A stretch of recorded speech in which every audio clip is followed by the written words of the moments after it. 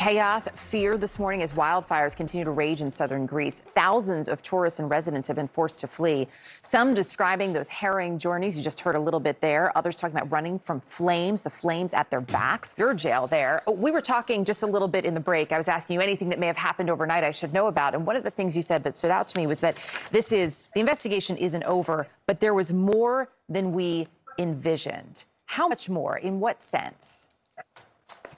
I think first of all, good morning, and thank you for having me on. So there is this task force. There are questions about how long this investigation will go on. As you point out, you're letting the investigation lead soundproof room in Heuermann's basement. They believe at least one of the victims was killed there. Can you confirm that?